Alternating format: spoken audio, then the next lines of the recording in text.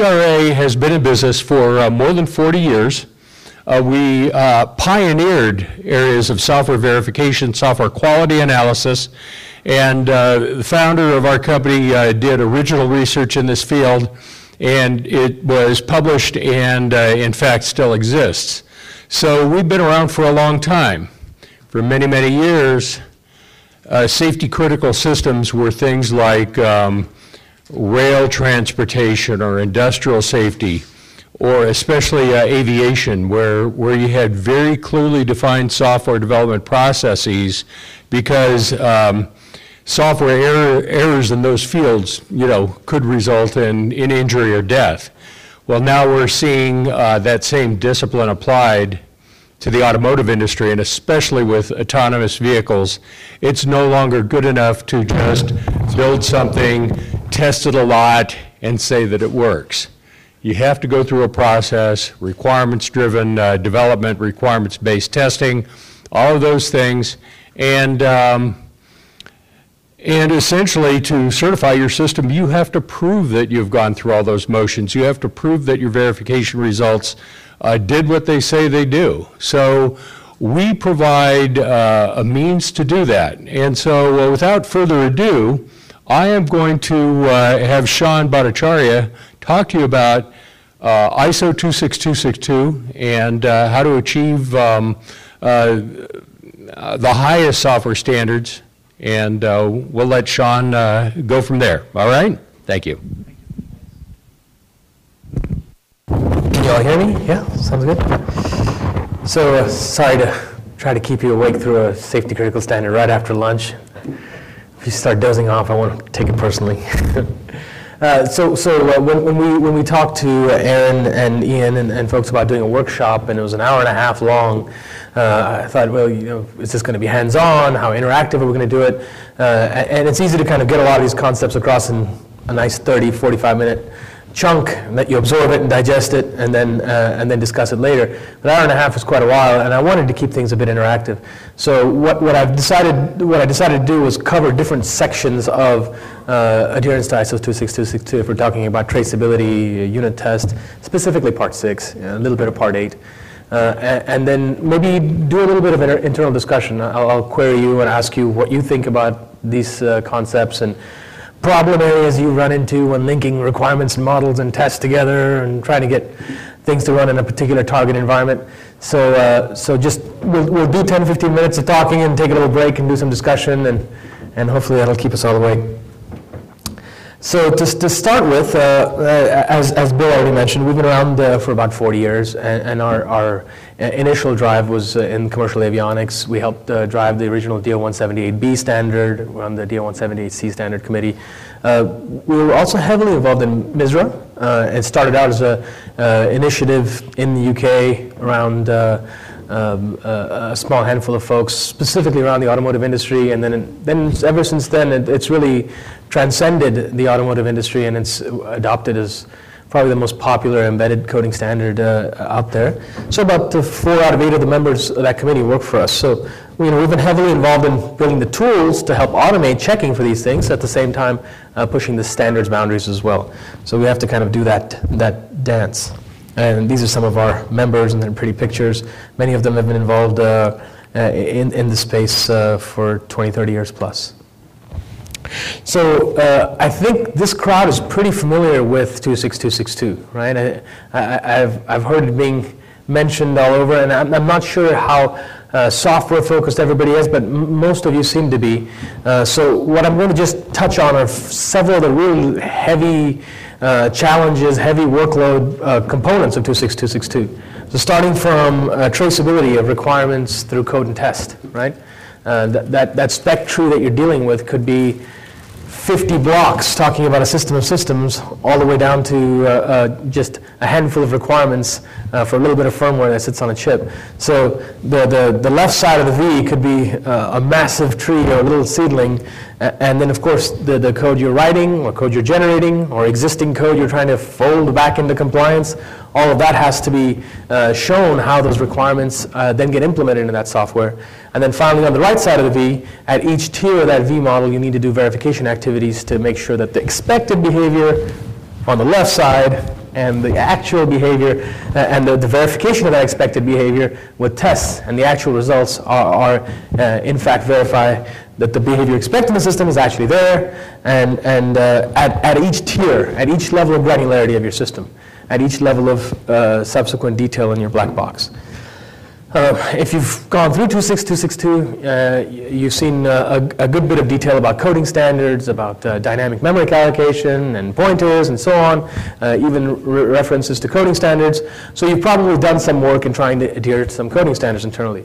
You probably developed your own coding standard or picked something like MISRA off the shelf, or struggled trying to fit some legacy code into something like MISRA and given up and been miserable. But anyway, you've gone around the block. Somebody got the miserable joke. Data and control flow, some of you may have a good grasp on it, others are scratching their head and confused. I do both during different parts of the day because that particular term can be interpreted all over the map. So we'll go into a little discussion of it. Structural coverage, code coverage, that can be an extremely time-consuming activity. If you don't plan for it up front, it can be one of the big bottlenecks that keeps you from shipping your product. Understanding at what scope to get structural coverage, at the functional test scope, at the unit test scope, on your target, on a functional simulator, running model tests and getting model coverage versus code coverage and their equivalence. There's a lot of different things that come up here, but that is one of those activities that can soak up a whole bunch of time and it'll sneak up on you, and all of a sudden you're blowing your schedules. And then, of course, ultimately you want to do a lot of this verification on the target hardware, right? Functional tests all the way down to unit tests, including structural coverage, because we all know that's where rubber meets the road. That's when you get different types of instruction sets, funny floating point behavior. You reveal what's really going to happen when you reveal your product. And we all know that we can't do this stuff manually. We can't get our code coverage by looking at a bunch of raw trace data coming off of a target. We can't do our requirements traceability by using just nothing but Excel spreadsheets, because it just becomes too big, too unwieldy, too hard to keep up. So we typically develop tool stacks, right? PLM tools, ALM tools, verification tools, modeling tools, all that stuff, and we have to stick it all together and hope they connect and have a digital representation of our physical software development lifecycle, and that you're able to handle churn on the front end, you're able to have multiple variants of your product, and all of that type of stuff. So we have lots of tools we're dealing with, and we have to make sure that those tools are credible. And then ultimately, all those tools, all those tests, all those reviews are going to produce a ton of artifacts, and you need to be able to collate all these artifacts as you go, instead of throwing a big pizza party on the weekend before your auditor's coming, and put it all together in a nice, organized way for each of your products, and be able to show that you're showing compliance to the standard. So that's effectively the top to bottom of what we're going to go over. And so we'll start with kind of keeping track of all the things that you have to do for your software, and this of course extends to your whole system with regard to meeting ISO 26262. So there's lots of individual things you have to do. You have to show traceability between system requirements and software requirements and detailed design to unit tests, and so on.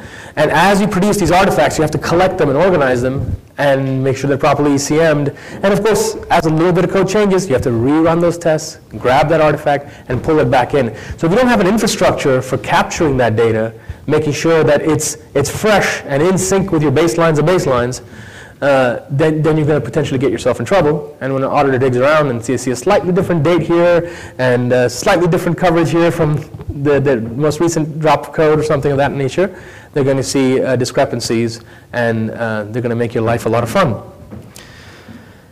And ultimately, when it comes to compliance and managing your roadmap to compliance, it's nice to bite off little chunks as you get your artifacts out of the way and make sure that you've banked that equity. Right? So to be able to say, okay, do I have all my requirements documents in place? Have I reviewed them all? How's my relationships between requirements and design artifacts? And have I captured all of that? Great. Now let's go on to implementation and so on. So it's important to create an infrastructure where not only is your compliance guru aware of that, but the folks that are actually doing the unit testing, the folks that are actually doing code coverage or development work or modeling, they all have transparency into that world. that they have that joint and shared ownership. So it's really important to create some sort of infrastructure, whether you're using this tool or you're using a document management tool or an ALM tool, to be able to keep track of where you are in terms of compliance. So this is our V-model spec tree with little 6-6, 6-7, all those numbers that you see next to software safety requirements and software architectural design. Those numbers are right out of the 26262 standard, right? So if you, I think these slides are going to be published at the end. If you haven't quite dug into every part of the 26262 standard and you want to drill into any particular part of it, it's good to, these slides will be available and you can correspond them and dig in. This V model is ubiquitous, in any safety critical hard real-time industry. So you'll see it in DO 178, you'll see it in IO 61508, you'll see it in 62304 for medical devices. But there are some interesting components to this, and one that always confused me was what is a software safety requirement versus just a software requirement, right? And that, at first glance, seems quite obvious. But then the question is, if I'm going to go through all these verification activities for my safety-specific requirements, and then I have a bunch of other behavior that aren't really directly linked to safety-related behavior, so I shouldn't have to do any of this stuff, any of this extra verification activities for those requirements, right? Well, depending upon the standard you consider, and when you consider those requirements, and the respective code is all going to be running in the same executable, right? So maybe a non-safety requirement writes out into a particular location, and somehow an input data that you're getting for that piece of code is really converted to an address, and that data gets gobbled up, and all of a sudden you're writing into some area of memory which is reading some global data for a safety requirement. So the question I always struggled with was where is that boundary, and how rigorously do you have to enforce it? So I have seen that interpreted many different ways. I have seen software managers and product managers say, you know what, we're just going to treat them all as safety requirements. That way we don't have to worry about not doing our homework on something that can then affect my system's behavior. And others that have taken those software system requirements, clearly mapped them to their design, and created verification activities based on that relationship, and model the risks associated with those requirements in a very methodical way. The software architectural design, I've seen that represented in Visio diagrams, in UML, in all sorts of approaches. And I've seen this left side of the spec tree go from software safety requirements down to SDD, or software design description, or unit design requirements, and then see the architecture sort of hanging off to the side, or I've seen it kind of be serialized. So somebody's going from a safety requirement, then breaking it down to a piece of architecture, and then breaking down really detailed pieces within that architecture. So whether that's sort of inlined or sort of hanging off to the side seems to vary a great deal. That little bit there, that little traceability to code, if you search through the 26262 standard and search for traceability and get into the tables in the back, you'll see that specifically mentions traceability of these software unit design elements down to the actual implementation of the modules. And so how you manage traceability code, some people do it explicitly, some people say, well, that whole set of requirements there, that points to this big chunk of code and this set of functionality here. Others will say, for every function in my application, I have a little specific expected behavior at the detailed design level, right? Both expected behavior and how it's to be implemented. So that granularity you have to decide up front. And then there's a big trade-off there, because you could spend all your time creating a bunch of links, and your code's changing really fast. And it creates a huge overhead without a lot of additional added benefit. But I've seen the exact same opposite before, where people are doing traceability at very high granularity, and of course, they're not getting any value out of it. They're just showing that they're linked to it, and they're generating a table that really doesn't have that much meaning. Now, on the right side of the V, we're talking about different types of verification, and there's lots and lots of different V models. You type the word V model, go to Google Images, and you can scroll through 10,000 unique pictures. So what's a good way to test this software unit design? Obviously a unit test. But then the question becomes, well, what is a unit? Is that just a function? Is that a several set of files? That is a whole set of applications?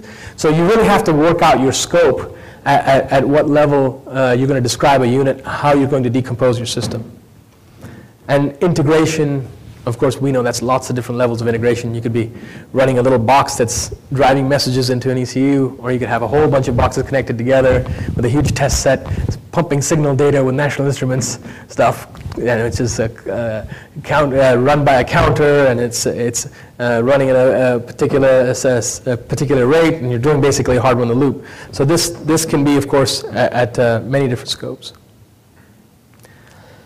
So just touching on traceability, of course we have to write requirements in one scope and then decompose them down to higher levels of detail. We start at the system level, start allocating them to hardware and software, get down to functional requirements, software functional requirements, right, next level level down requirements. But one of the things that I find that create a lot of issues up front is both requirements writing and requirements reviewing, and not properly reviewing that traceability. Not spending the time with the right subject matter experts in place to think about that decomposition and see if it's really that meaningful.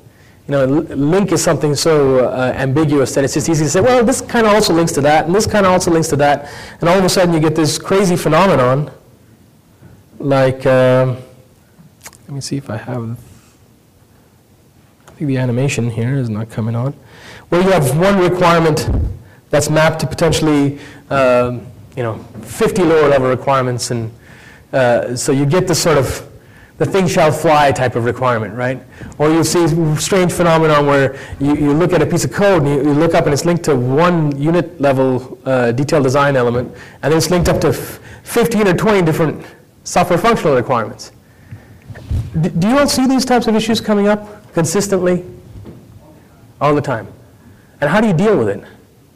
Not very well. Right. And where do you think the real gap is? What do you think it takes? The gap, in my opinion, it is body system. Is electronics the system? Is the 3D architecture the system? Is mechatronic system the system? What is the system? At what level of abstraction each system should deliver as an output? And what should be sufficient to implement as an input? I worked at Lockheed Martin for several years, and I was in I ended up leaving as an IPT lead, and I was in a working group, a requirements best practices working group. And it was a requirements writing guru that I spent a lot of time with, and he kind of cleared things up for me. The reality is we don't learn how to write requirements in college. Most of us didn't. The new guys are learning this. And they don't tend to think in terms of levels of abstraction, big black box expected behavior at that edge. The next one's you have to decompose down to its respective edge, and they have to reconcile.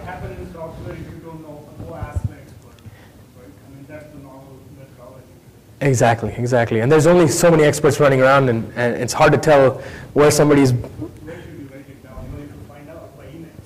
Right. I find that getting people that are both subject matter experts and people that are good at writing requirements and reviewing requirements, getting them together, because people that are often good with requirements engineering may not be great with braking systems or also, what level it should be testable, white box, gray box, or black box. It's never clear. Exactly. So we find that we're a verification tool company, so we get to stick our finger into lots of different environments to sort of see other people's band-aids and scars. And we find that most defects are still happening at this phase, that left side of the V. And the proportionate amount of time being spent there is relatively small compared to the pain down the road. This is a problem that we all are aware of. We've all seen that little chart where the cost of defects goes up. We all hear about recalls. But we can't seem to fix that front-end problem well, right? And as soon as we get our hand on it, all of a sudden the complexity and the number of requirements just skyrockets so much that we can barely wrap our hands back around it. I believe one of the major reasons is because the development times get shorter and shorter. Yes. And always, if you're working since several years, you have a history. Therefore, you have to find sometimes the cut-off. Yes. Forget everything else and make for a new platform a complete new system from scratch on. Yes. It's very difficult to explain with some highest level managers that you have to start from scratch. Right. It needs time and money. right? It doesn't fit the business model of incremental cost, incremental return. So let's scrap it all, let's build it again, and we'll do it better, and we'll make a lot more money in 2020. And it's difficult to convince them of that. And yes, this is a typical problem with reverse engineering compliance to a standard. You have some good subject matter experts that threw together a nice big Word document, understand how a black box works, and then of course it starts to evolve and clobber, and then you realize you really have to scale and you can grab this new market. Let's go think up a design document, and let's take that initial document and clean it up, and we'll make that our system spec. That's kind of software. We'll take all these system has, and we'll make the shell, and we'll make them software shells, and these go to hardware. But then we look at it, the traceability, and granularity, and verifiability hasn't been done. But then to go rewrite all that, it's just cost prohibitive. So, you know. People who review these, basically auditors and compliance people, they don't seem to have a consistency in judging either. Yeah, I agree. The referees aren't coached together, right? And I see this problem a lot in the commercial avionics space. But it's the band between the East Coast DERs and West Coast DERs, that's the designated engineering representative of the FAA, to me is a lot closer together than what I've seen from auditors in 26262. Because I see it's a relatively new space, right? A lot of people are learning. And the reality is, you spend X number of, maybe you get, let's say, 10 hours per line of code. I'm just picking a number out of thin air. You're going to get 30 minutes per line of code in the automotive world because you're writing so much more code, and your time to market is so much faster, and you're integrating so many different existing systems together, and you have to get them out to market. So it's difficult to get that level of rigor and that level of consistent referee behavior. So everybody's trying to probe and see, what do you really want? What level is good enough for you? So you kind of put a little bait out there and see what's good with them. So they use that to gauge kind of where you are and how to push you. So they add a little few expectations and so on. But from program A and company A to company B, you see very different practices, right? That's a good bit of challenge there. Here's a traceability portion. How many of you are actually doing traceability from detailed design to code? Can you get a show of hands? Yeah? Definitely. How many of you are not taking your detailed design and requirements and associating them somehow? Differently, that how well is it done is a different aspect. Yeah, that's a different question too, exactly. And some were just saying, okay, all of this connects to all of this. Good, we're done. We have a methodology and a process, but how well is it done? And to what granularity are you doing it, right? Are you linking to the file level, to a set of files, down to a function, down to a line, which is impractical? Yeah, at the file level, right? So we typically see file to function level of traceability. And the big challenge, of course, is this is where the many-to-many relationship is most intense, right? At the higher level of the spectrum, you may have 1,000 requirements here and 4,000 requirements there, 10,000 of these connected to 10,000 of these. So as you tickle this guy a little bit, you get this massive amount of churn. So figuring out an efficient way to be able to see impact of change, clean up your suspect links and redo links is very important. And then one very deceptive cost here is most of us in automotive and in any industry in general are trying to have multiple product lines. So that same piece of code is being reused in 5 or 6 different variants. In automotive, I see a whole lot of macros, showing that, hey, if I change my build mechanism a little bit differently in my make file, all of a sudden, all these links are different, and so on and so on. And so what code are you actually linking to? Which instance of that variant are you linking to? That's visible in your unit test results in code coverage. It is, but when you do traceability from a requirement to that code, you might have 7 different tags if you're putting tags in comments, right? Now, if for the variant 1 and 2, if you decide to break that function up, all of a sudden the tag management nightmare multiplied by 10,000. Tag management nightmare grows enormously. So it used to be very smart to take a prototype of a function and stick it in the column indoors or an ALM tool. And it used to be smart to put a requirement ID in the comments in your code, but it's not really scalable anymore. You have to let that data be managed externally, right? So we do that with a drag and drop. We manage it externally. One of the things that from our technology, which is pretty interesting, is that we have our own static analysis engine, and along with the front end of that does a lot of the stuff that compilers do, parsing, scanning, tokenizing, all that good stuff. We also have a preprocessor, just like the C preprocessor does, right? So if you have 5 different variants, mostly different by macros, when you're getting down to do the actual mapping, you're mapping the post-preprocessed version of the code to the requirements you're interested in, right? So you have slightly different variations of code you're looking at that column on the right, so you're not trying to pick out the slight differences and make those distinctions. This is the traceability picture I wanted to bring up to you. I see this kind of stuff all the time, and I see this kind of stuff all the time. If you can see the picture, you have one little blue guy here at the system level, so take the left side of the Wii and flatten it out, and it's hitting a whole lot of blue. And when you get down there, this little system little requirement maybe mapped to 30% of your code, right? And this was a problem that I always wanted to solve when I was at Lockheed, because I was working, this was my autonomous experience, by the way, unmanned guided vehicles. If you've seen the Mule program, it's about 6,000 pounds, 6-wheel autonomous vehicle. It was part of the Great Falling Future Combat Systems program. The technology was great. The $32 billion weight and the bureaucracy ended up eventually killing it. But we used to get probed by colonels and program managers on a weekly basis, asking them, you know what, I want to move the gun from this side of the UGV to this side of the UGV because I'm really worried that this guy's going to swing around and shoot that guy's head off. So can you change those 6 requirements there? And so we would have the conversation, then we'd have to buy time. Then you'd have to come back in and bring all our technical leads together and try to figure out what the cost is going to be. Then we went back and told them, yes, it's 6 months and $1 million. But then they wouldn't believe us. You're just moving the stinking thing. Affected all of our latency times, our weights database, all kinds of stuff was heavily impacted. But we could see it. It wasn't, the granularity and the traceability of the detail wasn't there. So, but now with standards like 26262 and DO170, if you have to try to do this on a large scale with lots of product lines, you have to get this level of traceability. Otherwise, it's just unwieldy, and or you're faking your way through it, one or the other. This is the other funny phenomenon where you may have lots of expected behavior sitting way down in a 20-line function. And you can't really see that traceability anomaly, I'd say, or issue, until you see it all inside of one synthesized view. If you look at them next to each other, that looks good, that looks good, that looks good, and systems guy, software guy talking here, and a test guy, and the software guy talking there, but never got a chance to synthesize that information. So let's go on to the right side of the V a bit. So when we write functional tests, I see a lot of testing and isolation of requirements. A lot of it. They have a subject matter expert that a good implementer wrote the code, and then he went off and wrote the unit tests.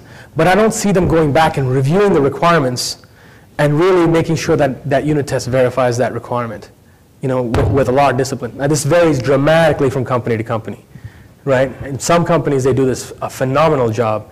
And others say, no, I've unit tested it, and I've got 100% coverage, and I'm good to go. Yes, you took out the brick and you shook the heck out of the brick, and it looks like a nice shiny brick. But when you put it together with all the other bricks, are you going to build the right house? And that's a problem that we see that's very, very common, and it's all over the map. The part that I think that would resolve most of not testing the requirement well enough is to spend more time on reviewing how you've modeled the test to verify your requirement before you go off and create the test and execute it. Do you agree? How do you do the impact analysis of the requirement change or addition of requirement which you are trying to fulfill by reusing existing blocks of components or whatever? Sure. So in our tools and in others, basically, as soon as some requirements change, you take a quick snapshot of what's changed, added, deleted, and modified, and you generate impact analysis reports. Obviously, you have the infrastructure together. If you're using Doors or Polarian or PTC or our tools, or combination of ours and theirs, you have to be able to have those linkages there, and you have to have the technology to trickle their way down and gather all that data. Then you have a whole bunch of suspect links all the way down to code, all the way up through test, and then you have to have their respective teams and subject matter experts review them. And it can become a very cumbersome collaborative process, and if you don't do it right, you'll just kind of skim through and say, these changed and the impact is minimal. And Arman mentioned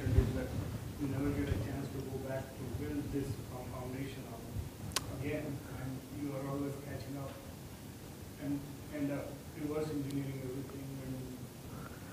Well, that specific point where you're taking a legacy application and you've kind of reversed engineered the left side of the V and granularized the right side of the V and you've stuck it all together and you're happy, when you have impact to those systems, impact analysis is a monster. And it's so hard, you know. But therefore, we should make a platform development. That was my solution at previous company. That's why we have our steering system, for example, the same functionality on the library. I was nearly killed in the beginning because of the cost, but after second or third project, Right. it's working well. That's the first part. And the second part, the test units normally very similar. So you can make really lessons learned. Right. And if you have a platform, you know what you change it. And I believe the most goal is, I fully agree with you, we have to go in this professional way. But if you have 50% code always the same, Yes. then you have to take care only of the rest of it. That's right. That's right. So I believe you have, first of all, to look at code will be state of the art, and the second one that you are checking it state of the art. Both together is necessary. And then, what was my result, if you have 3 projects successfully, the guys are recognizing that they don't need so much time than before. Yeah. And then the team is also You make a cultural shift. Yeah, and then they make That's it. also supporting you, and then you are the winner. That's it. That's it. But the start in this process is the hardest part. You have to get senior management approval. I find that the most clever way to do it is to find little nuggets of gold in your technology, right? Some good algorithm, one little unit test, one set of unit tests and a few requirements, and pull that out. Build the small libraries that you can reuse. And after that, at that first iteration, go to your management and say, look, 20% of our costs got cut up up front because 3 smart guys spent 1 week to make sure we could port it all over to variant B. And imagine if we could keep repeating this process, where we would be, you know, and that you have to sell it internally. But plucking out little pieces, like we used to do this with Kalman filters. When I was at Lockheed, I spent most of my time on missile defense. So we had 3, 4 different interceptor missiles, very, very, very high quantitative stuff. You know, there's 5 or 6 guys in the world that can do this and that efficiently with the right level of fidelity.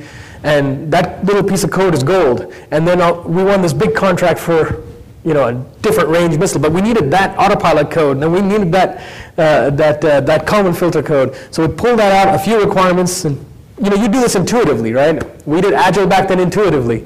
Your idea is not working in automotive. I can give you a better solution. Okay, please. Find 3 nuggets and explain this to OEMs, and then the OEM will go to your executive management and explain they want to have it. Then you get it. Okay? Right. If you go there internally, you can forget it. Right, right. You convince the customer, and the biggest bosses are coming there to get it. Right, right. That's our adoption of you. That means he's sold this before. he had to sell the idea to his customer to convince his senior management to fund it. It's easier. It's easier. Because the customer writes the check and the senior management will go along with the check. Sorry for that. No, please. That's the whole purpose of our discussion.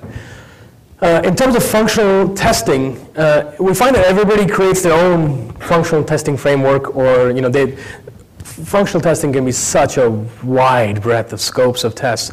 So whatever you end up doing needs to be an extensible and open system that you can plug anything into, that you can plug in a LabVIEW and test stand into, and then a whole bunch of Python scripts that you're running into them, some little PC that you have that's sending a bunch of messages to a little box, and then something else where somebody comes along, takes a procedure and just punches a bunch of buttons and looks for a red light. All of that has to be encompassed into one framework. You have to be able to capture that in one place. We find that not only is the testing market as a tool vendor very fragmented, how one particular system gets tested or a set of subsystems get tested is often very fragmented. And you have these big cultural divides. So those are the please go ahead. So you feel that testing is managed across multiple, let's say, the 2 levels of spice, across multiple environments in one common database to show the test coverage? Yes, it should be. Or even if you do something unique, I don't want to say archaic, but different in one way, at least find a way to capture that data and normalize the identifier sets, normalize the columns and the attributes, so that when you do migrate it over into your ALM tool. Because different silos of organization are involved in different areas. That's right. It's hard to find the gaps or overlaps. Yeah, but this is But you need a kind of a chief engineer type who can keep their hands dirty and jump back and forth and clean that up. Because you have your guys that have their head inside of Simulink models all day, and you have somebody over there doing some kind of manual testing, and you have some great guy that's come along and automated a bunch of stuff with XML and Python, and you're trying to put it all together. It becomes very hard to have a nice crisp V, right side of the V. And you know that if you don't get this right, you're going to get in trouble down the road with an escape defect or, yes. The cost is too high. But, unfortunately, we tend to do all the right stuff. We tend to do more right stuff on the left side and less right stuff on the right side because we're just running out of time. We're always running out of time, right? So you tend to kind of sprint your way and kind of cobble that together. But personally, I find the most successful programs are the ones that get the testing part of it down really well. Because if you get the testing part of it down, it highlights all your mistakes on the left side of the V. Forces you to face the music on the requirements end. Otherwise, you're kind of soft and fluffy on the right, and you can get away with soft and fluffy on the left, right? Low-level or unit testing it requires the same level of respect from a traceability standpoint in terms of how you're going to write that unit test. Go look at that detailed design and really figure out what part of the interface is supposed to be hit, what nominal conditions there are, and create that traceability on its own. I see a lot of traceability at the higher level, higher parts of the right side of the V and the left, but I see people dropping the traceability ball at unit test level. So they tend to just create test cases to verify what they think they've implemented, what they know they've implemented, not necessarily what they expect that application to be doing, what they expect that, that matrix multiplication function to be doing, right? So I know exactly what it's doing. I'm going to create a unit test to go drive all those little conditions, but I didn't go look at those 7 or 8 elements in my detailed design to see what did they write down that it's supposed to be doing. I feel that traceability is not done enough. How's that coming along in your experience? Traceability from a unit test standpoint. I know some of you are much heavier into software than others, so feel free to take a nap. But ultimately, these problems are common across all engineering disciplines. You'll see the exact same analogy in a bomb explosion and so on. So coding standards compliance. Coding standards themselves, we ourselves have been in this game for a long time, since 1975 or so. Heavily involved in MISRA, as I mentioned, with CERT, which is a security standard, secure coding standard. But coding standards adherence is not as simple as it seems. Most of us who've gone through reviewing code and done peer reviews have gone through the experience of a 6-month drawn-out brainstorm session to come up with this cool coding standard that's super relevant to our product, and they write up this phenomenal standard, and I've seen that standard collect dust on a shelf over and over and over again. And then I've seen, okay, it's time for peer review in 4 hours, and somebody goes in and looks at 10,000 lines of diffs, and making sure that they're able to pull out enough nuggets to look like they did their homework, right? So what they look at tab spaces, they look at the easy stuff to pick off at a scan, right? So you end up missing a lot of the value of the peer review. On all the exercise, that thought exercise of coding standards, and I've seen engineers fight out over silly little things inside of during peer reviews and argue about style and tabs and brackets and cyclomatic complexity till they're blue in the face, and not spend any of the time talking about performance of their application and architecture and all the cool higher end synthesis of thought type of stuff that they should be spending their time on. So now the world has come to realize that you need to be checking coding standards in an automated way. Let the machine do that part because it's good at it. Free your brain up to do the smart stuff. So we allow for selection of 1,000 rules or so, from anything to do with tab spaces to array bounds exceeded and shifting too far, and customize your own coding standards. But there's some other funny things that happen. Oh, by the way, so when you run coding standards adherence, you get reports. You get an artifact, right? It plugs right in to the different things that 26262 requires that you demonstrate.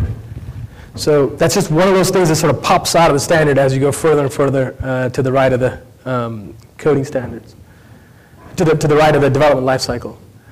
So that's just a little snapshot of history of coding standards.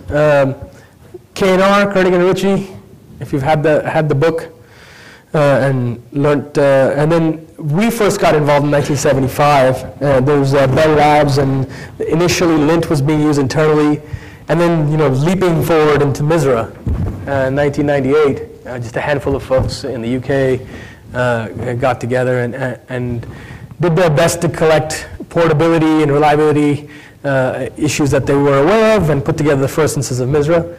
It was a good first cut, but we found that not a lot of stuff could be automated. There was a lot of ambiguous bits inside of MISRA, and so more and more people adopted, more and more people whined about it. We'd say, okay, give us the feedback, come into the standard just like you were doing. Come help us if you want to whine, help us, And then we kept on going, and then. In C++, MISRA hadn't come up with a C++ standard, and we were being used on the Joint Strike Fighter, top to bottom, all the subs for code coverage and so on. And they developed the JSF-AV standard. I heard about it from their side. Yeah, it's a monster, that standard, right? They're taking a big chunk of the standard template library, and they're trying to get very, very deterministic behavior, 10 to the minus 9th number of defects per operating hour. On a whole bunch of different types of silicon, running various RTOSes, it's how do you because they want to get that reusability. But then, of course, when you're doing inheritance and polymorphism and all that fun stuff, much of which isn't allowed in JSF-AV, the actual embedded object code, executable object code that you end up producing, ends up changing a great deal based on how compilers handle that C++. So that was a difficult standard for us to get our mind around, and we worked with Lockheed for 3 or 4 years on that, and eventually Grady Butch came in and put a stamp on it. So he got his name in there, but we got ours in there too. But then all those lessons we learned from there is where MISRA 2008 came out of. So up till about 4 or 5 years ago, JSF-AV was still the most popular C++ coding standard that we run into in the safety critical embedded space. And then the last 5, 6 years, we've seen MISRA C++ 2008 really overtake it. MISRA C 2012 came along and addressed a lot of issues in MISRA, in the previous generations of MISRA, by defining these concepts of underlying types and so on, and really tried to make the standard a lot easier to automate checking for in a tool, whether it's in a compiler or in our tools or our competitors' tools or whatnot. It also allowed for formal mechanism of deviations, because you can't always fit a square peg into a round hole. You have to have a protocol for writing a deviation and so on and so on. So it's come a long way, and I see MISRA C 2012 being adopted a lot faster, a lot easier. There's some other interesting variants of MISRA. So if you're using Simulink, you can generate MISRA AC code, MISRA autocode compliant. MISRA AC is a standard. I think it's in this picture. See that? There's the MISRA AC standard. And Simulink generates code that's compliant to MISRA AC. I don't know exactly compliant or almost compliant, I don't remember. There's this is the C language variant of this. There's a C++ one. Rhapsody, if you happen to be using UML and generating code out of Rhapsody, generates almost compliant code to MISRA C++ 2008. I don't know how much. There is some adoption of SCADE in the automotive industry, which is more used for flight controls typically, but they're generating MISRA C compliant code starting this year. So you're getting a lot more, code, standards compliant code being generated. And then, of course, there's legacy code, which is all of our burden to carry. And if you try to hammer a legacy piece of code into MISRA, you're often going to break more things than you fix, right? So what's your personal experience dealing with legacy code, auto-generated code, and writing greenfields development, and try to harmonize, normalize them across coding standards? So we typically exclude third-party and auto-generated code in our own runs. We only check what we have. We can't control the auto-generated stuff. We got to trust their code generator. We hope they are qualified for us. That's what we investigate and check. Right, right. Do they have a TUV certificate for their code generator and so on? If they have to, Right. Any other thoughts? Anybody else tried to meet a coding standard with legacy code? It involved managing a supplier who was trying to meet them. And was it just a long iterative process with a point of diminishing returns? So what we recommend, yeah, please. No, if there is third-party code like open source, do we Typically. Code which Then comes it's from, not third party anymore. Then it's not third party anymore. There is no owner there. You own it. You take it. You own it. Yeah, if you pull open source code into your application, then you're stuck with the problems that it comes with.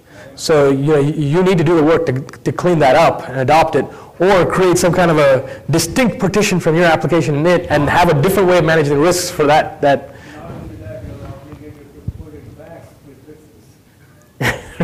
Yeah. It depends on the license and Yes. what it involves. Well, yeah, you're probably not going to grab the Linux kernel and go in there and make it MISRA compliant and hand it back to Richard Stallman and say, here you go, buddy, because it's not financially feasible. You may pick out a few nuggets and then adopt it, but it's typically not feasible. But we find that for legacy code, just pick the low-hanging fruit. Dereference null pointers, the defaults and case statements, array bounds exceeded, shifting too far, unsigned indexes to arrays for counters for loops, the stuff that's just going to cause runtime errors, just consistent types, don't set a float into an int and those kinds of things. And once you kind of go through that, it's about 15-20% of the effort of actually going full MISRA, but you've really kind of reduced 70-80% of the risk, right? And the other practice we recommend is if you go in there and start changing a module and you're past the 30% threshold, I've changed more than 30% of this 100 lines of code, I've changed 30 lines, all right, I'll go ahead and beat the rest of it into MISRA compliance, and it's okay, this is going to be checked against the MISRA standard. And slowly sort of eat away at it. I'm sure you had to do some of that during your... The risk is functional impact sometimes on things which you don't see, not physical behavior change, but dynamic behavior changes and risk conditions. These kind of things happen. Yes. Yes, exactly. So you're saying if it's above 30%, you refactor, or you? Yes, above 30% we typically refactor. That's what I recommend. This is just a ballpark, I've heard that from aviation guys, something like that, because the cost of validation is more than the cost of writing, so Right. if you get it smaller, it saves money. Yes, and there's an inflection point, right? Because if you get a chance to take something that's like 4 levels of conditionals deep and break it up into 2 separate functions, it's going to cost you half as much time to get code coverage of that, right? So it's worth it to now I've got met my coding standard, and I've made it easier to test, and with an incremental amount of effort, because I'm already in that body of code, so I'm having to think about it. If you don't get your head in the game, you're hacking around and moving parentheses around, you're certainly going to create a problem down the road, right? So just through most of that, yeah, this is our trying to reconcile all these different sources of code, right? Legacy code, auto-generated code, third-party, and any new development. And these were the different standards of code, types of MISRA code generated by modeling tools. So this is a nice example of why it's worth getting a good coding standard in-house. This is A plus, MISRA wants to make sure that A plus B plus C is always going to be equivalent to C plus B plus A, right? Which is not always true, right? It's true in mathematics, but it's not always true when you implement it, especially when A, B, and C are of different types, of different sizes, right? You get things like integer promotion, and you go from 16-bit architecture to 32-bit architecture, so your integer promotion happens in a different order, and you get loss of fidelity, and then that little error that you didn't plan for, and your error budget starts to grow, and then all of a sudden your application doesn't have the same level of behavior. So this is a very simple example, but this becomes more relevant now when we're working with ARM and x86 and PowerPC and 5-6 different architectures, maybe multiple types of Indiannesses. So you're trying to hit so many different targets, lots of different cross compilers. This type of error starts to poke his head out more. Especially if a legacy system, everything worked fine for 20 years. Now you're porting to new hardware, new tool chain, 2 to 3 different variants, and these little guys come out of the woodwork. It's a very common one. I like this example. This is a simple array bounds exceeded example. We have an array of size 10. I is our counter, and we're driving it past the length of the array, so we're getting to 20, right? This is easy to catch when you're looking at it now. But in reality, that 10 and 20 is probably a macro or a variable buried 6 headers deep, and you can't see it when you look at it. You got to let a tool look through these types of issues. And this is not only a safety issue, it's also a big security issue, right? It lets people get past and insert in logic. So on the security front, what we found is there's a whole family of coding standards that do great for safety. And then now there's a family of coding standards that are growing for security.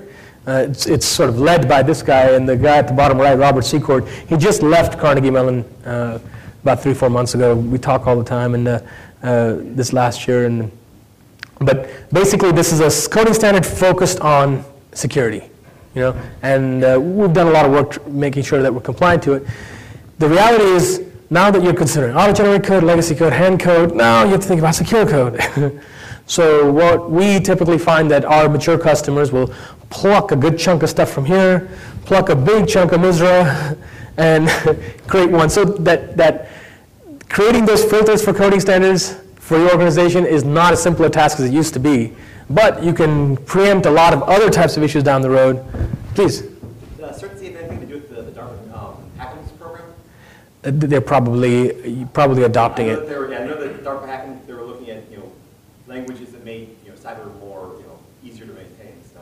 Yeah, not only this, the same set of guys that are contributing to this are also on the WG14 committee for the next C standard spec, trying to make C itself a bit better. And now there's a separate set of rules that are spinning off of it. And then CWE, Common Weakness Enumeration, which is a MITRE enumeration of all vulnerabilities, most of their coding standards violations happen to map very closely to this. So it's probably a community of 70, 80 people that are adding to this body of knowledge and it's bouncing around. We just happen to know about 30 of them, and you'll probably bump into the same folks. And they've been thinking about this stuff a long time, so it's good to go pick their brains. So the advantage of coding standards is you're trying to catch defects before you put them in, right? So you don't want to necessarily apply a coding standard just with your compiler and, oh, by the way, go generate and see if I'm compliant to my coding standard. Here's this huge 5 gig report with tons and tons of data, and after you go through a bit of it, you just look at the easy stuff and you move on. It's just too hard, right? So when you're working with coding standards, the best thing to do is try to get things done at the developer desktop. Just like unit test, you'd want to kind of build it because you know about it. It's fresh in your head, and you make it adherent to coding standard, rerun and compile, make sure you're set and you're meeting the coding standard, so you whittle them down right then and there. So the best thing to do with coding standard checking is to get it integrated into an IDE, right? So if you're working in Eclipse, if you're working with NetBeans, we had to do it because it was just, customers kept asking us for it. Visual Studio, and then also run it at the build level, right? So you get a couple of filters. It's just worth it to put the extra effort up front with coding standards, because the one guy that slips through is going to cost you 15, 20, 100 times more down the road, just to catch an integration. And most of us have probably spent some time in a lab and a scope trying to figure out why the heck this thing is going wrong, and say, oh man, it overwrote right there. That little type thing, if I had gotten that right, Somebody should have picked an unsigned int instead of a signed int or whatnot. So it's really important to get this right early. The other part about coding standards that people don't realize the benefit of is if you write a coding standard well, it makes your code a lot easier to test.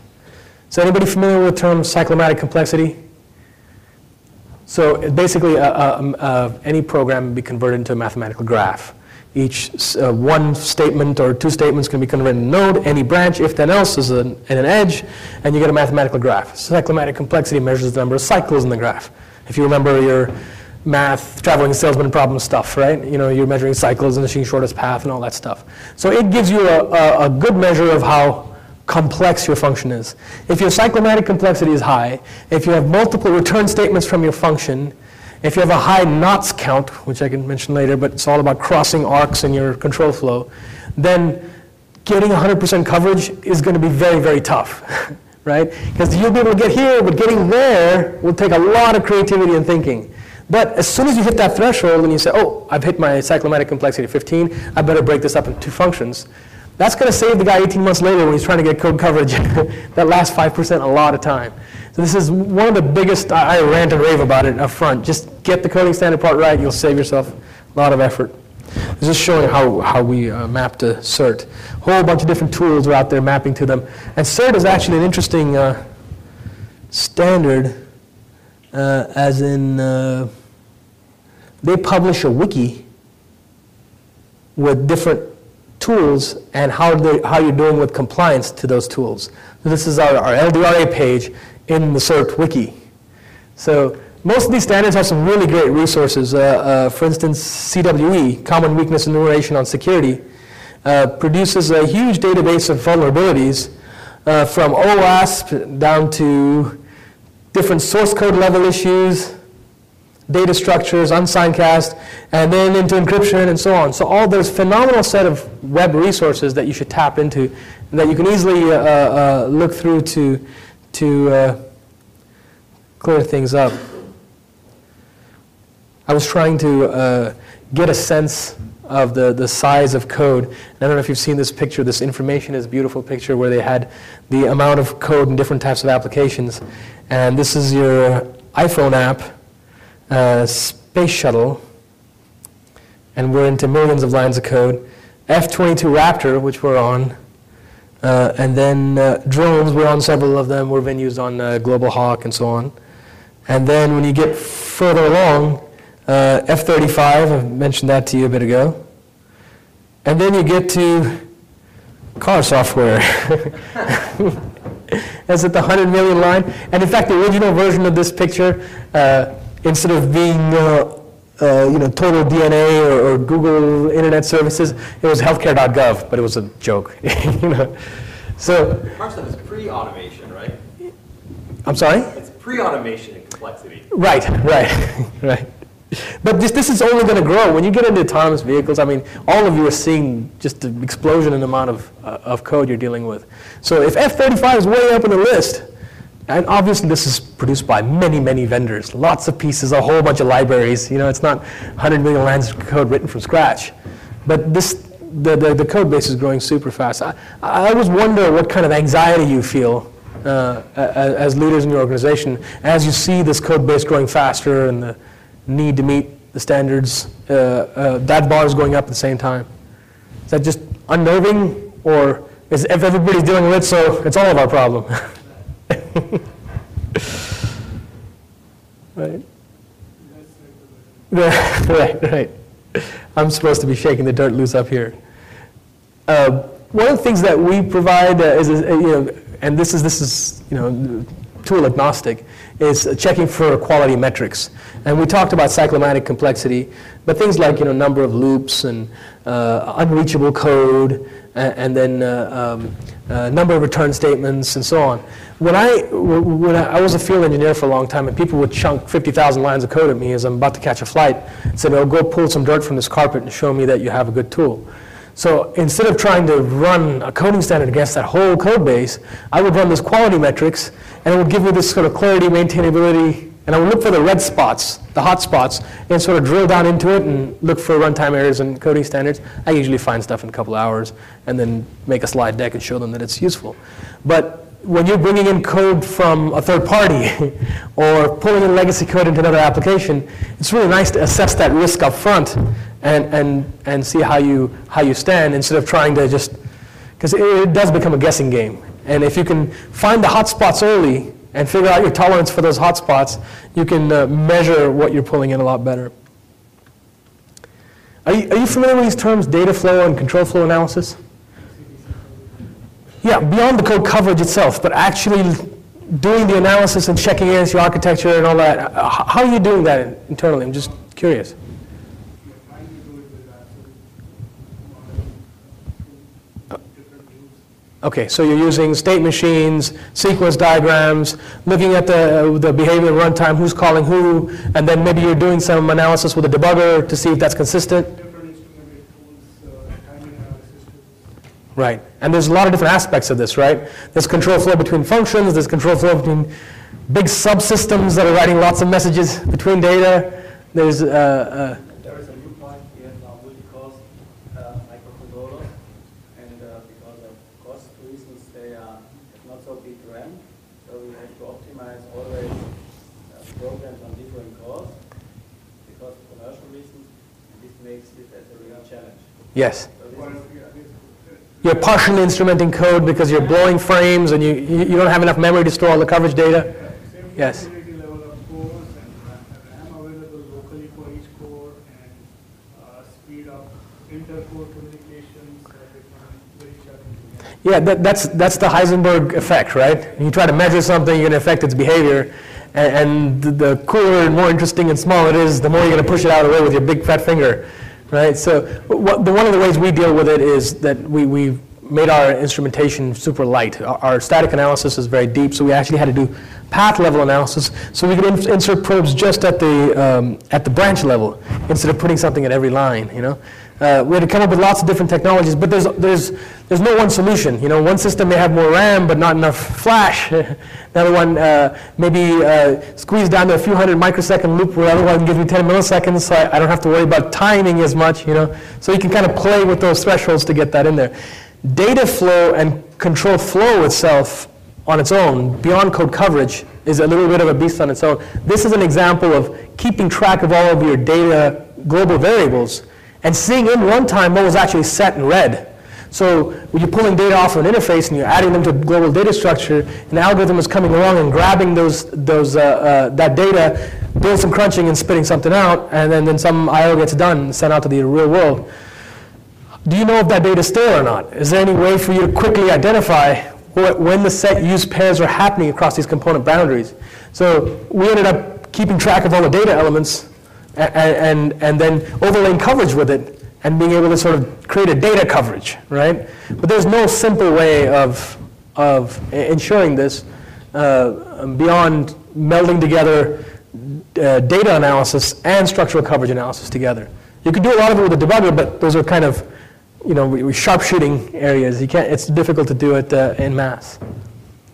So structural coverage, code coverage. Most of us, if you're going to meet 26262, you're going to have to do this stuff, and this is kind of painful. Lots of different kind of structural coverage. There's entry points to make sure every function has actually been called. There's statements. Has every line actually been executed? There's branches. Has every line, and then if you look at a compound if, has the true and the false been hit? And there's MCDC, which is a type of reduction of the truth table generated from a compound conditional. It helps you remove the not so important cases. So those different levels of coverage map to a table, to 6262, and that maps to the different ASIL levels. So figuring out where you stand for which part of your components of your application for what ASIL levels to that set of rigor level in coverage is important. Because MCDC is going to cost you a lot more time to do than entry point. Branch coverage is going to cost you 30% more than just statement on its own. But statement, branch, and MCDC on a large legacy system is going to be very, very difficult. It'll take you a long time to get there. So kind of assessing that up front and baking that into your development model, into your cost expectations is really important. So lots of ways of viewing coverage data and measuring coverage. But ultimately, code coverage just basically tells you how effective were my tests. If I ran through all of my tests and 40% of my code isn't covered, why is that code there? Well, maybe my tests aren't that good. Maybe my requirements weren't that great to begin with when I wrote my tests. Maybe that code needs to be ripped out. But it forces you to ask that question. Otherwise, you tend to have this big black box saying, hey, I've got a bunch of requirements here, and a bunch of tests, and everything's great, I'm good. Black box, ship. But you're not looking in the black box. And this forces you to measure how effective your tests are, and forces you to reconcile requirements, test, and code, and sort of tighten that noose around it to get your system to be more and more deterministic. And this practice is used by every major safety critical standard on the planet. In rail, in industrial, in automotive, and in industrial controls, medical devices, and so on. So these were all the different types of code coverage. Just a quick tour through them all. First, statement and branch. So there's entry point coverage to make sure have I actually called. This is a function that wasn't called. Here's statement coverage. These are the guys that were actually called. This is the one that it wasn't. And this was my node in my mathematical graph that wasn't executed. These were the branches that were executed. This was the branch that was not. But then when you get into branches, you're actually looking at the arrows itself, right? Did I call the if? Did I call the else? Did I write in a requirement that took care of the if case and the off nominal case? And did I write a test case that would actually stimulate the off nominal case? So the code coverage really shows you if you took the branch and executed the code that was supposed to pick up the else condition. branch decision coverage, and then modified condition decision coverage. Basically, if you have A or B and C or D predicate calculus that we learned in discrete math, in computer science, you have a 2 to the n number of possible combinations, right?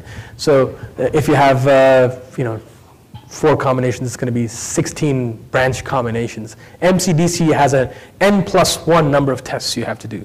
So what does that tell you to do? If you have ASIL 4, have a coding standard that limits the number of elements in a compound conditional. Do not allow somebody to have 10 elements and possibly 1,024 tests buried 5 levels if deep inside of a loop, because you'll kill yourself trying to get that coverage.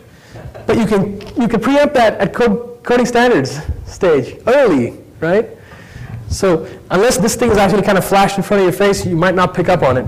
Or of course, unless you've suffered trying to doing this. Well, like I said, the stuff I mentioned previously, when you get the AI algorithms, you have state space and trillions of possible combinations. That's how you test it. Right. Right.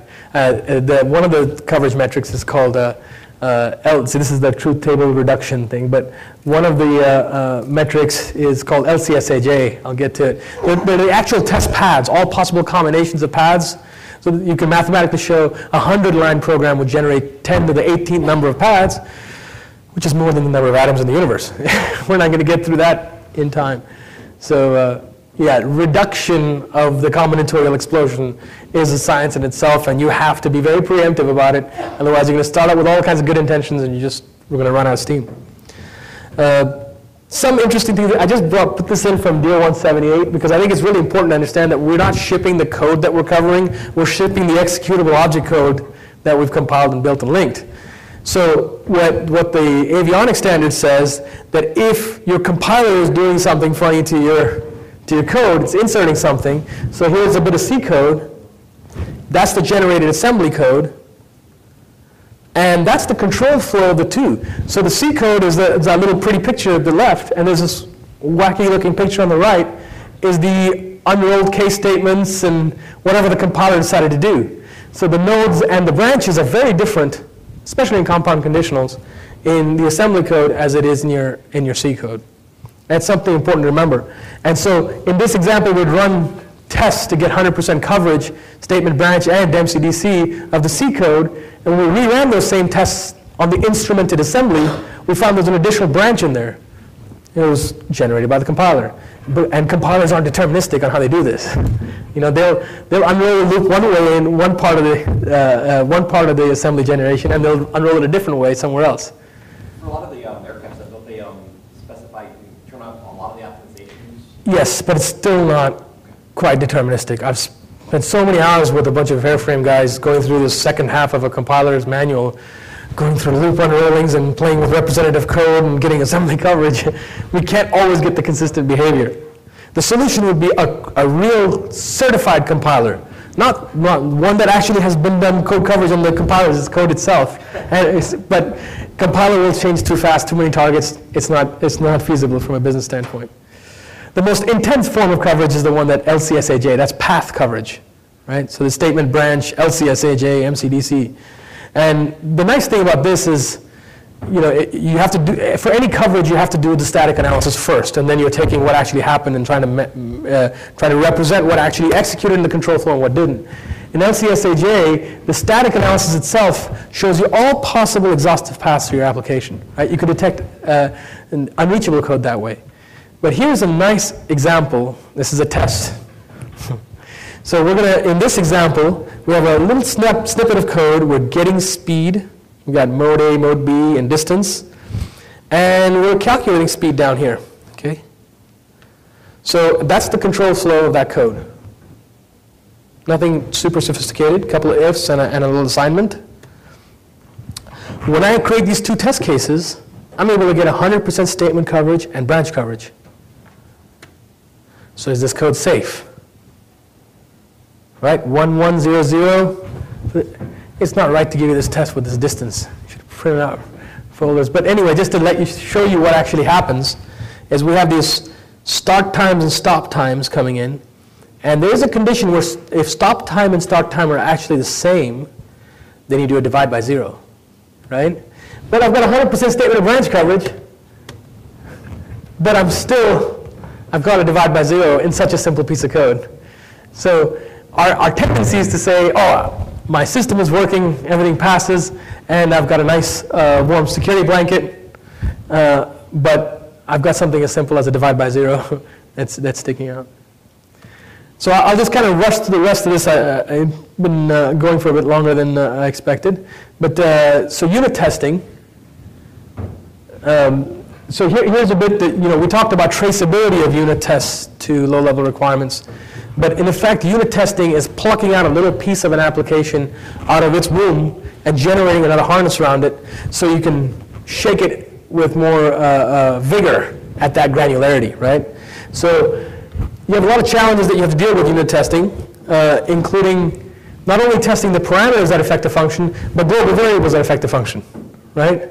So it's easy to grab a little function and pull it out of its womb, but then what if that function is looking at a data structure that's buried 5 headers deep?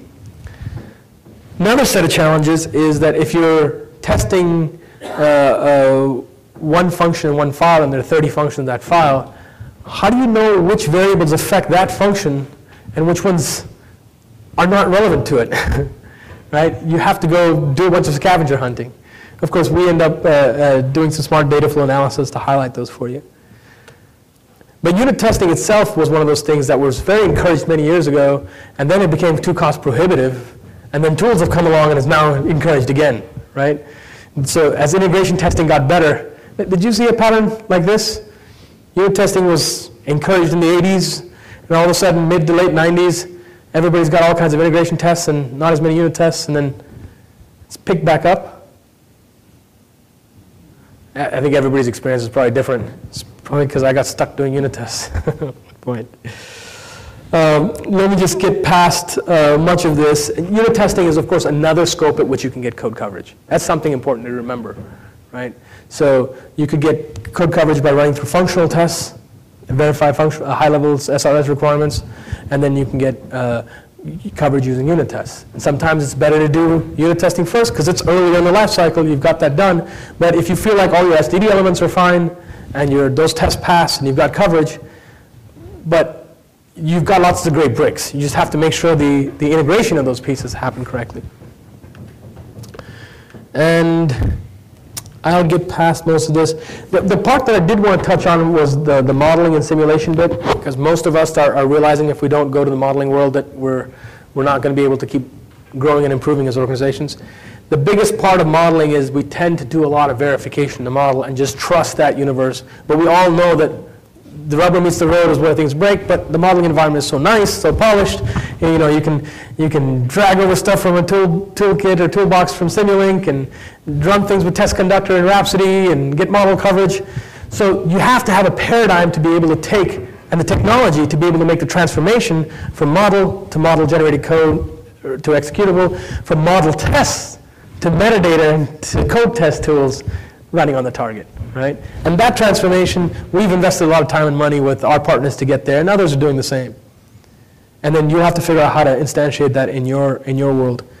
So for instance, you can run model tests and get model coverage in Simulink, and then run it in their software in the loop or processor in the loop mode on the instrumented version of the code generated by an embedded coder and get code coverage on target.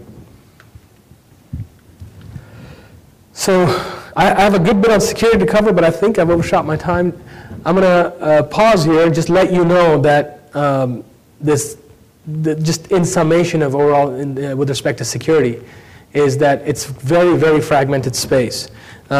You'll see standards all over the map from common criteria to NIST to CWE and CERT, and your internal chief engineers are going to be struggling to cobble them together to make something for yourself that makes sense. And I see a lot of moving parts. I'm happy to come discuss them with you later, tomorrow when we're at the booth, or later today.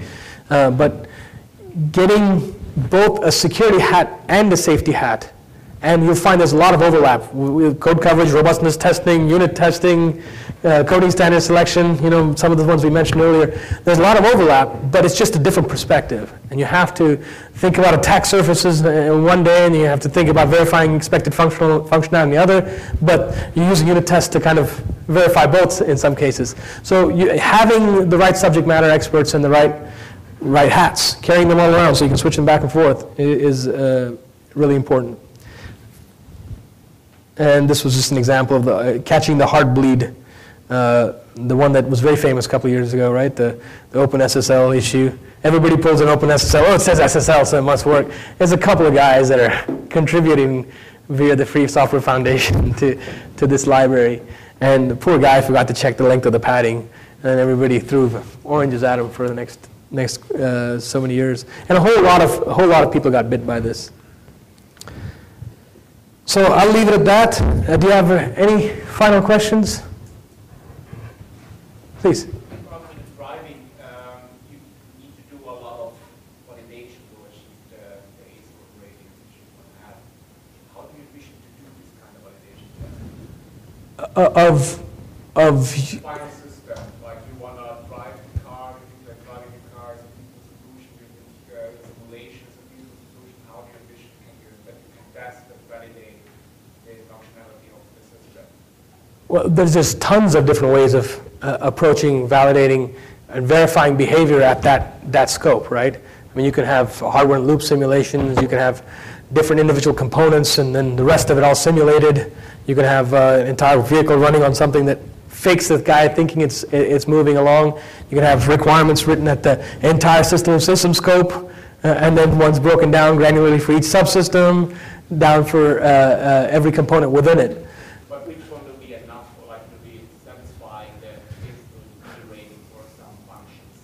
Because as you mentioned, like as soon as the tire hits the road, then it's where the problems arise, and simulating it only catches errors and problems up to some point. So then how would you tackle that? Because driving around for millions of miles. It's not practical, right? You have to do all levels of them, and you have to reduce the combinatorial explosion down to the set that actually meets the requirements. I mean, this is really about taking well-written high-level requirements of a system and decomposing them down and making sure each layer is properly tested.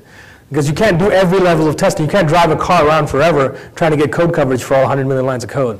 It's just not going to happen, right? But you can't get a 100% coverage of every piece of code that you have, and everything's unit tested, and expect the car to work either.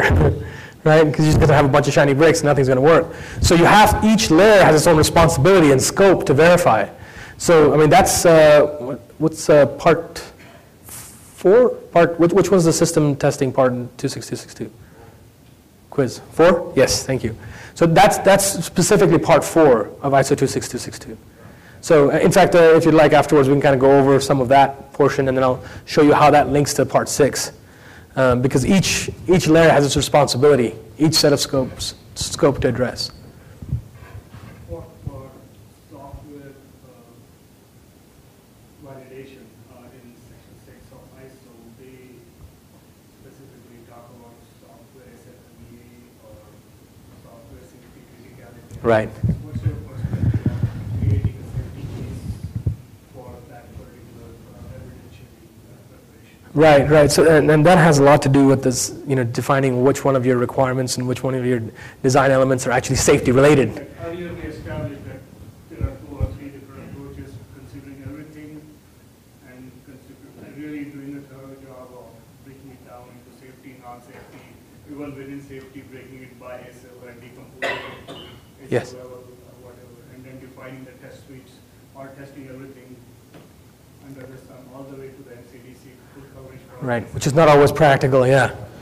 So I actually talked to my colleague from India this morning about that exact same question, and he used to work at TRW here in Detroit, and he works with several folks that are on the 26262 committees, and they had the same conversation yesterday.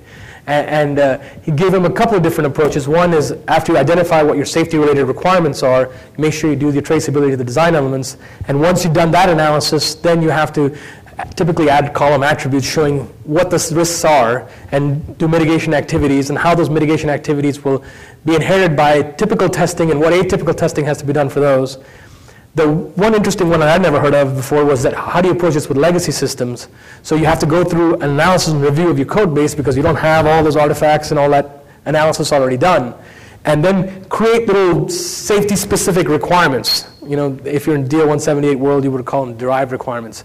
And those will encapsulate the expected behavior of that little component, and then tacking on to it the type of testing and risk mitigation activities you do. So you have this massive amount of code you're dealing with. You've sharpshooted a few of the pieces that you know are safety related, and then you kind of build your little V around it, along with your risk and risk mitigation activities. So we had that conversation this morning, and I'll try to. He's writing a paper on 26262 now. I'd like to. We'll discuss this further offline. Sure. Your work with Yes. Okay. Well, this guy used to work at TRW, so you probably know him. TRW is not, sorry, it's ZFTRW. Ah. We are not allowed to say TRW. Oh, right. And I have changed always this thing.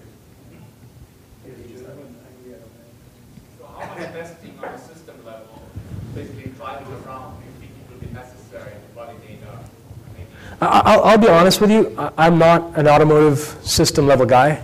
So there's probably plenty of guys in this room that can give you a much better sense of that. And that will probably vary all over the place depending upon the kind of system you're trying to verify. So you need a real subject matter expert who's gone through a whole family of technologies in your space to give you a good sense of order of magnitude of testing. What I've seen from Bosch is about, like 30 billion miles. Wow. Which isn't drivable. It's a lot of spins around the earth, yeah. That's the problem. We can't do that. Right. Only 1/200th of a light year. Yeah. What does that mean? I mean, you can't do it. It still doesn't mean that. That means that if you can't test your system, is that the approach is just say like that's infeasible, so we don't test it? Or what is the attitude? I think there's probably going to be a systematic reduction. Yeah. What we're trying to do with the architecture is we got to redesign how we build the system. Right, both on the architecture side and on the verification side, right? Because out of that 30 billion miles, probably 1/10 of that will get you 90% of the way there, and then the rest of it you're trying to catch the top of that curve. And there's probably a lot lower scope of testing you can use to verify those corner cases and those types of behaviors, whether they're just at a system level test instead of driving a vehicle around, or even down all the way to a unit test trying to catch a little exception handling condition that you can't generate from driving a car around. You brake, drive fast, drive off a road, whatever it takes. You just can't get to that stinging exception condition, but you can with a low-level test or unit test. So you really have to personally, I think you have to make sure that you meet your requirements at that scope. And make sure those requirements have been written properly at that scope. And once you've met those expected behaviors, you may not be able to meet them all with exhaustive testing at that scope. You may choose to do a lower granularity of testing to get to that next level. And this is a pattern that's there in automotive, medical devices, and avionics. Very common pattern. I'm just curious how that's going to be addressed, because the combinatorial complexity together immense, like ice and sunny and rainy and whatever. We can combine only, we have to drive in all this environment to actually test the system. Right. And is there any way to address it? Is it really just like... In your specific domain, that situation, I don't know. But in a general case, that's the way I see it addressed. It's really hit all the requirements tests you can, get to a point of diminishing returns, get down to a lower scope, and try another approach and break it down. Do you agree? Yeah. Well, thank you. I've used up more than my allotted time, so thank you again for joining us today, and we'll see you at the booth.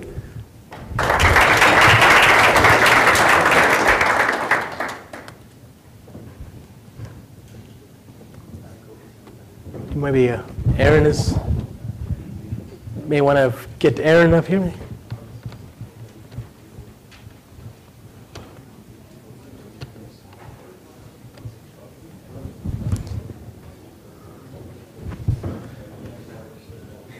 I kept looking at my Apple Watch to see if I was late, and it was on the heart rate mode. So all I could see is my heart rate.